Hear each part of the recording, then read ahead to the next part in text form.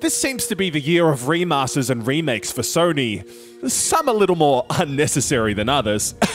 Last of Us. Though, is Horizon Zero Dawn Remastered worth the investment? Or is it just another quick re-release to cash in on this popular franchise? Let's find out. Considering that Horizon Zero Dawn originally came out in 2017 on PS4, it honestly feels like we're going through another Last of Us Part 1 situation again. While the enhanced graphics, loading times, and frame rates are good upgrades, the original looked pretty fantastic and ran fine enough, almost being on par with today's next-gen visuals. Well, unless you're talking about the main character, Aloy's crazy Medusa hair that had a mind of its own. Whew. The devs also packaged in the Frozen Wilds DLC and re-recorded 10 hours of motion capture. So the stilted, look at you, now look at me camera angles give your eyeballs something new to gawk at. The lip syncing will still get a little funky at points though. That being said, it doesn't make the why are we in a post-apocalyptic robotic animals of doom setting any more interesting. This was my first time playing the Horizon series, and let's just say that the story bored me out of my brain. In all my years of reviewing games, I've never heard this much listen to my yarn ya goose exposition as I have here. I genuinely just stopped paying attention a couple hours in. And past that point, there was no way in ever living Jose that I was gonna seek out any extra dialogue wheel fluff. It was that egregious. Major characters come and go like hotcakes, while pivotal story beats aren't given ample time to marinate. But the biggest issue is that the game barely gives you any reasons to care. Aloy rides front and center of the proverbial plot vehicle, swerving through what should be important events that ultimately fall Star Wars Episode 1 levels short of expectations. Yes, a select few characters are slightly memorable, and the grand mystery at the center of it all is adequate. However, it's definitely not something I'd stick around for purely the story's sake. On the other hand, when the combat gets going, that's when things become exciting. Even more so with the PS5's haptic feedback for Aloy's bowstrings and the adaptive triggers to intuitively feel the world around you. Shooting off critical sections of a robot's armor, shocking them with a well-placed tripwire, or taking them down all sneaky like really gets the blood pumping, especially on higher difficulties.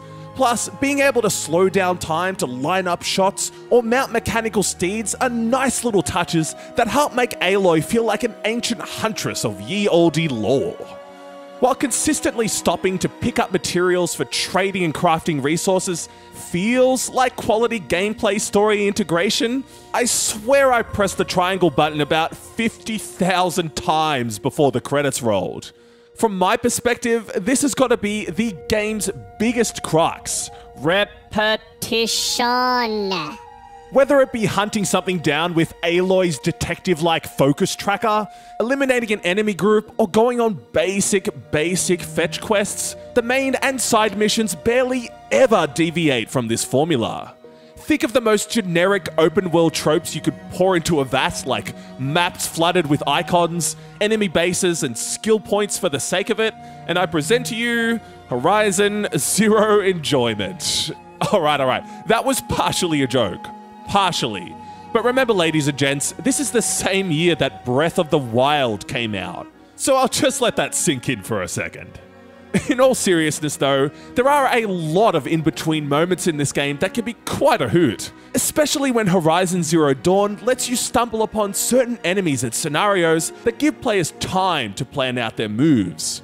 Not to say that it can't feel empty at times, that's definitely true, although these natural encounters have never looked better.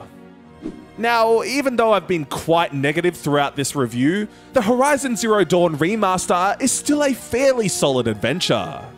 While it's great that existing owners can upgrade on the cheap, newbies paying almost full price could view this as a big old punch to the hip pocket.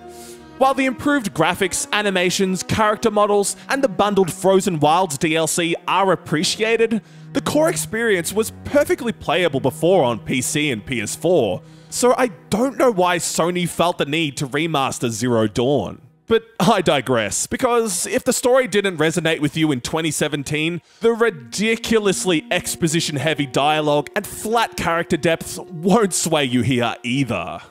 That being said, the in-between moments and combat can shine quite bright in this game, as the tense encounters and mechanical beasties offer up platters of dynamic and strategic action, being especially immersive with the DualSense's controller features that make you truly feel like Aloy. Aloy. Sorry, I couldn't resist.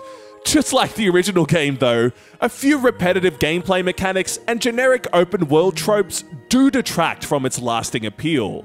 Albeit, some handy accessibility features like remappable controls and assist toggles, along with 3 frame rate options, will help tailor the experience to a variety of different players.